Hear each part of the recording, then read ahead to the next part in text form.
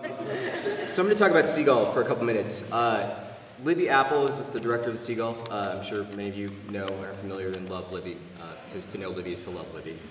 But we start every rehearsal reading a letter from Chekhov, so I thought I would do the same thing here. All right.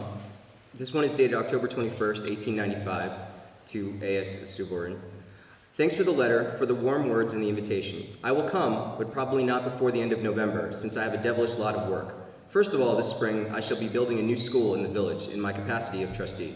It is necessary, well in advance, to ready the plan, the estimates, to take trips now here, now there, and so on. Secondly, if you can imagine such a thing, I am writing a play which probably I shall also finish no earlier than toward the end of November. I am writing it not without enjoyment, even though I'm frightfully unfaithful to stage conventions. A comedy, 3 female roles, 6 male, 4 acts, a landscape, view of a lake, lots of literary talk, little action, a ton of love. Your Anton Chekhov. I was thinking about what Louis had said about, you know, is the SEAGULL, it's supposedly a comedy, is it actually a comedy? And I was also listening to what my colleagues were saying about the separate love stories, R&J and you know, Romeo and Stankulette. And I think our little play, which takes place in the New Theater, which is a very intimate space, is really, we give you love quadrangles, love triangles, a lot of really unhappy love stories, which are very funny and sad and tragic. And yes, you know, I mean, the opening line of this play is, "Why are you always in black? I'm in mourning for my life. I'm unhappy." And it just sort of goes from there. And in terms of period and production concept, you know, it's set in the period that it was written, which is 1890s Russia, in the country. And in terms of the actual setting, our set designer, Christopher Sebo, and Libby had a discussion in which Christopher was asking about where's the location of the lake, the world-famous lake. And Libby said, well, the lake is everywhere. And so what she's created, along with the designers, is a beautiful world that has, through design, centralized the conflicts that take place within the play. Sort of the major conflict ideologically in the play is between Constantine and Trigorin, and these two generations of Arkadina and Trigorin, and the older generation that they represent, as well as the younger generation with Nina and Treplev, who's also Constantine. The Russian name thing will all make sense to you, I promise. Or Allison will die trying to make it make sense to you. But essentially, Constantine stands for this idea of symbolism, of a new way of storytelling, and Trigorin represents the old guard and the older traditional literary storytelling position. And through the design, Libby has taken what would normally, or what we would think of as realistic elements, and turned them into symbolist gestures. So when we hear the music from across the lake that's supposed to be playing by a band across the lake, it actually sounds like the lake itself is singing to us. And it's so, what Todd has done, what Chris has done, and what Deb Dryden's costumes ground us firmly in the reality of 19th century Russia. What the other two have done in concert and working both with and against, echoing both the ideas of the play and Libby's own vision, have created, I think, a really magical world that somehow is both realistic and magical. And so that is the place that we have set our SEAGULL. It is truly in the lake of the lake. And yet, you know, Libby says this to me at least a dozen times in rehearsal, probably a week. You know, there's no action in this play. Not a whole lot really happens. So if there's no emotional stakes, if there is no emotional truth happening, we are screwed. And I at the beginning I was like, I'm okay. But I found that her process, which after, you know, 12 years of being here, 15 years, however, Libby's been here a long time. 20 seasons. 20 seasons total.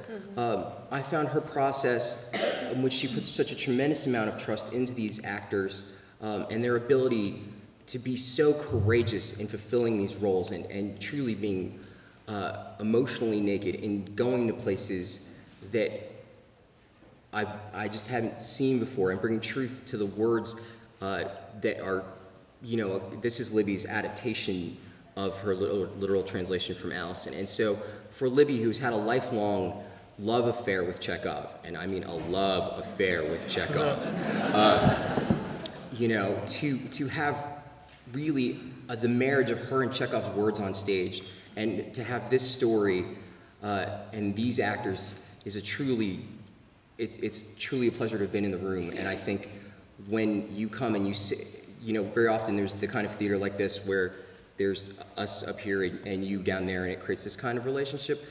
In the new theater, I believe it's going to be being in the same room with these people, feeling what they're feeling, having that literal close-up where you can see the pain in Polina's eyes while her lover is being praised for being promiscuous and not being able to say anything, and being so close that you can sense the live wire nerve energy of a woman who wants to explode and yet can't. And that is the fundamental dramatic dynamite of Chekhov. And I think containing it in this room inside the new theater for these 2 hours and 35 minutes, that's including the 15-minute intermission,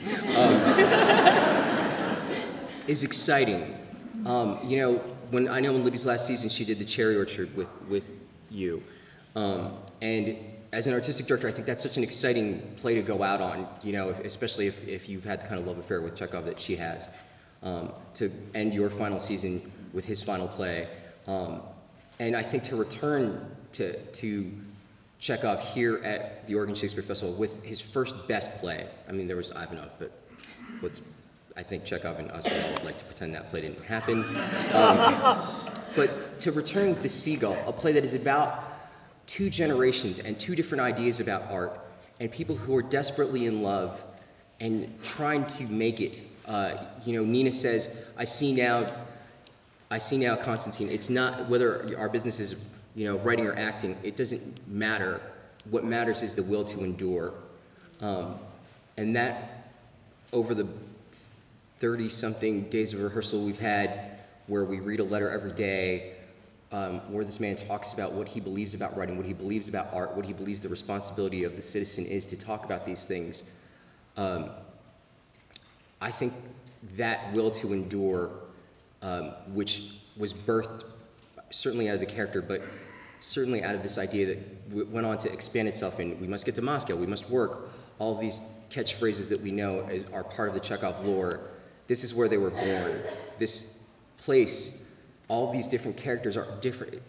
The more you get to know Chekhov, the more you see that each one of them is a mouthpiece and an idea and a love that he represented and put into conflict with, that this was a man who had more than one voice to speak with. And in every single line, it is simple, clear, articulate, well-chosen language that will bring you in, not push you out. I know that Libby is very big on us using the Russian names and using a lot of Russian language, but rather than serve to alienate you, I think it serves to season the stew.